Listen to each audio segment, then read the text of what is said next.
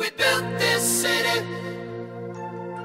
We built this city on rock and roll. It created America to be a country that believed in you, that rights came to us from a creator. We hold these truths to be self-evident, that all men are created equal and endowed by the God of Abraham, Isaac, and Jacob, that God, to give all of us rights equally, and that we were to use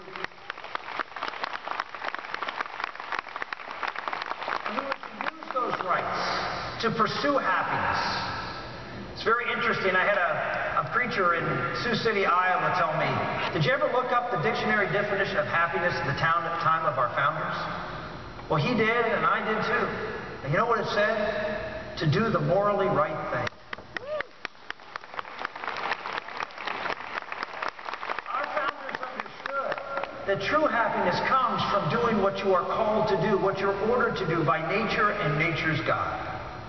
That we are, in fact, a country of rights from God, doing God's will, and that moral enterprise changed the world. No other country in the history of the world had ever trusted free people, free enterprise, with limited government. And it changed the world. Life expectancy at the time of the Revolution was 35 to 40 years of age, exactly what it was at the time of Jesus Christ. It hadn't changed. In 1,800 years of kings and emperors and princes ruling. And then America said, no, we're going to have faith in you, not in a king or a president or a Congress or a Supreme Court. We're going to have faith in you. And in 235 years, America changed the world. Life expectancy is now more than doubled because we believed in free people. That is what's at stake in this election. Our president's instituted programs that are, in my opinion, if they're implemented, an irreversible road to, as Hayek said, serfdom again. An irreversible road where government will control you. I'll tell one little story. At the time that Obamacare was just about to be passed by the House of Representatives, I was doing some work for Fox News, and I'm in the green room waiting to go on the air, and in walks Juan Williams, the now famous Juan Williams. And Juan had just come from talking to the folks at the White House, and I told him, Juan, you guys are committing political suicide by forcing this bill through the House of Representatives. What are you doing? And this is what he said, quote, the Obama administration said this, we believe Americans love entitlements, and once we get you hooked on this entitlement, they'll never let it go.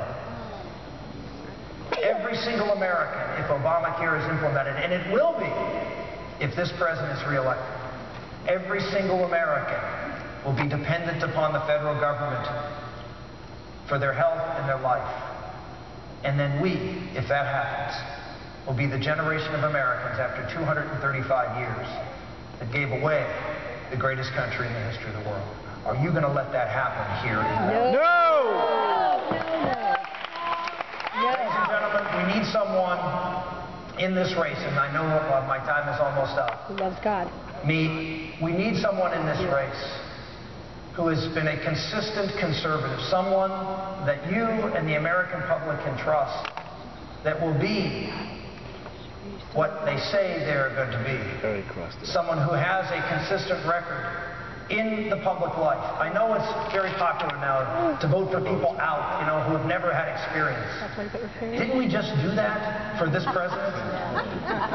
Is that working out good for America to have someone who has no experience to be able to go and actually try to bring this country together and unite us and try to get things done in Washington, D.C.?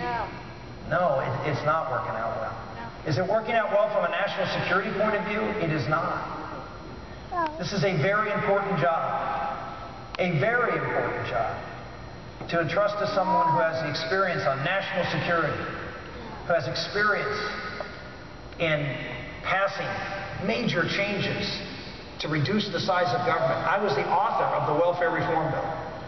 I was one of the authors of Social Security reform plans, Medicaid, Medicare, you name all the major programs. I was out there successfully fighting in some cases.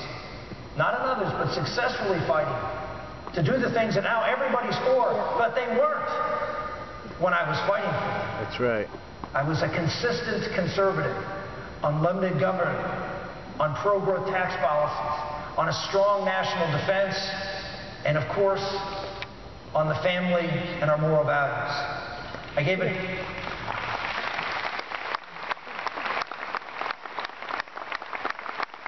My final point. I gave a talk just a couple of days ago after having visited all 99 counties in Iowa. 99 counties. And you know what I learned? The people of Iowa had some great wisdom to give me in their town halls and their diners.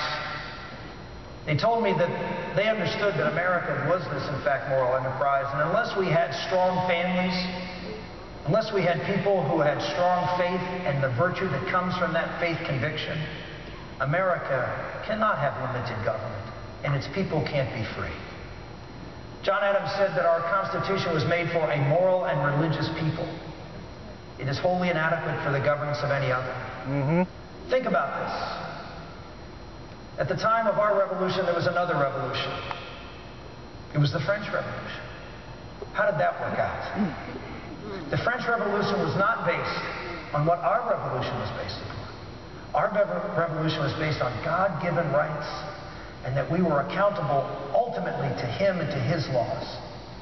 The French Revolution was about freedom and fraternity, brotherhood, without a father, without laws given to them by God. It was an expressly anti-clerical, anti-sectarian revolution.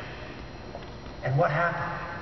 You give the radical freedom that is in our Constitution, even expanded more by our courts, and you give it to a bunch of people who are not tied to any moral point of view, tied to a biblical and Western civilization worldview, you have the French Revolution.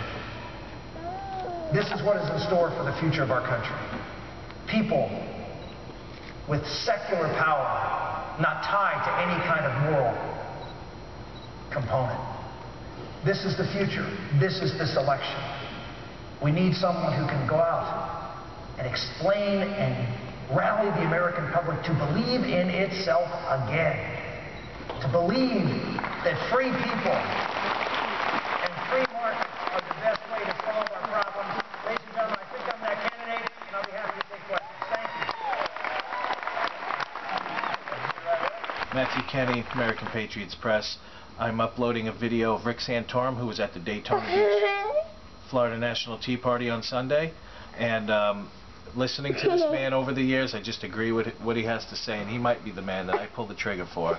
And America, you should consider him too. He is real, and he's got family values, godly values. He's not ashamed to speak of it, and there are very few candidates that do that. The rest of them just keep talking about the same thing, the national conversation, the policies, the taxes, the energy policies. We need to start with God, family, and country first. All those other things will fall into place. So I hope you enjoyed the video, and do some more research on Rick, and let me know what you think. Have a great day.